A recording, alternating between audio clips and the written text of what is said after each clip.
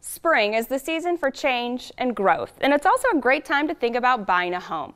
1 in 4 Americans say they're considering buying a home this year, and 4 in 5 millennials plan to buy their first home within 5 years. For first-time buyers, it's hard to know where to start. But real estate expert Greg Jager is here to help. Good morning to you.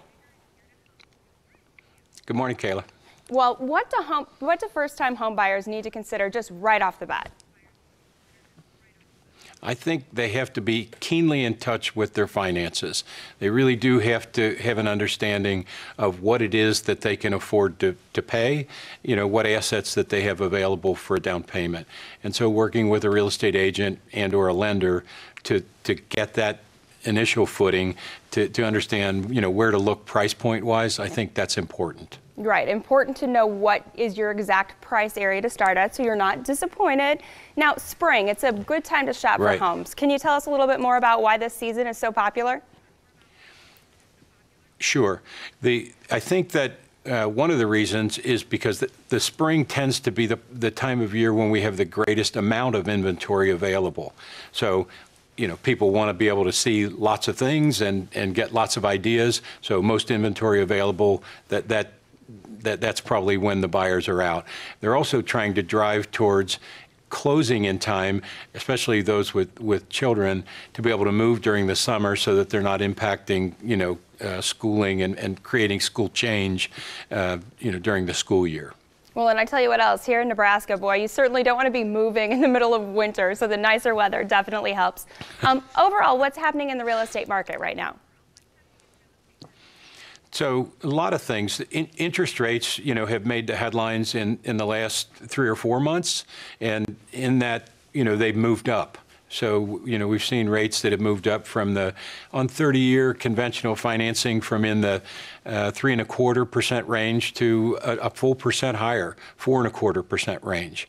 And so, again, going back to that financial consideration, that has an impact on what people can afford. So making that connection with the agent and the lender early on and staying in touch with them as markets change really has an impact and is good guidance so that, that could actually up or down affect the price point that they can aim at. It's always hard to keep track of new laws and regulations. So what's changed and how is that affecting things like mortgage rates and affordability? So coming through the recession, there was a lot of pressure put on lenders to ensure that they're making sound and prudent lending decisions. And that manifested itself in terms of the amount and kind of documents that the consumer will see at the closing table. In short words, it dramatically increased the volume of those documents. But another way that it has a direct impact on the consumer is in terms of the kinds of things that they have to do to demonstrate their credit worthiness and sort of willingness and ability to repay.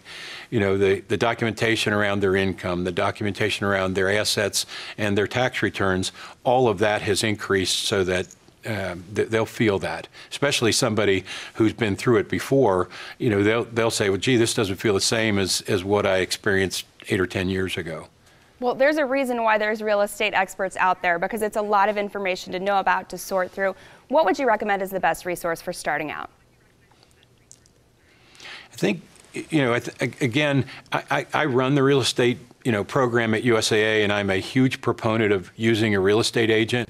I think a real estate agent is a good starting place to guide you, when you're trying to understand, where schools are, or a location that more adequately meets the needs of what you're trying to accomplish, buying or selling, is a great place to start. I think they're a good guide in this experience. Great. Thanks for your time today, Greg. We appreciate it, and happy house hunting season.